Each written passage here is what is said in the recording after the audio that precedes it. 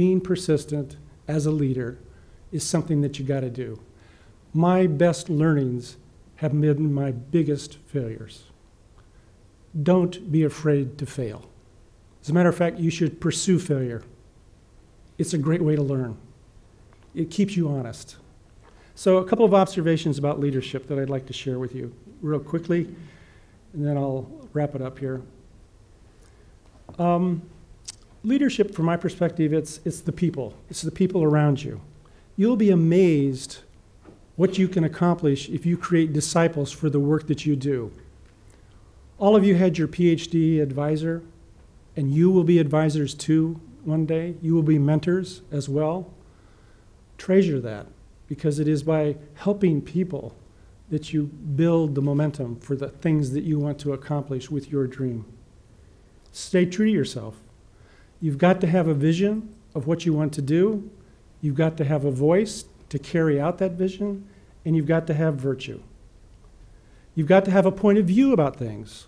Don't be afraid to have a point of view. It's important to have a point of view. That's how you challenge the system. That's how we will solve problems for the healthcare systems of the world. Lean into your fears.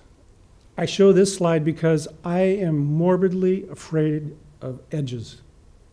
And it's because I was in the Rocky Mountains when I was a kid, and my brother walked up behind me. We were standing on this ridge, and he walked up behind me, and he took me by the shoulders and did this to me.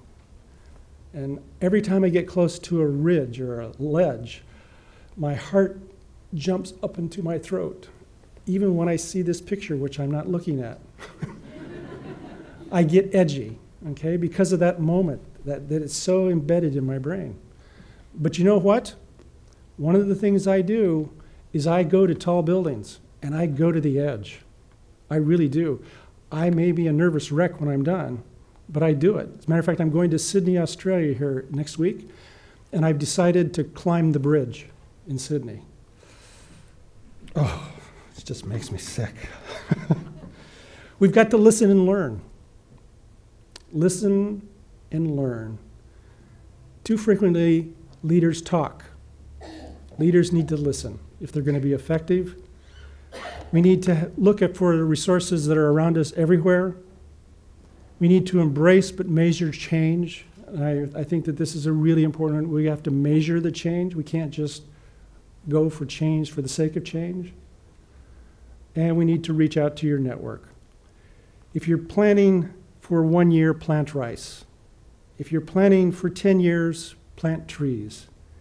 If you're planning for 100 years, plant people. It's an old Indian proverb. So I think we need to consider what it means for us to be healers in the true sense of the word.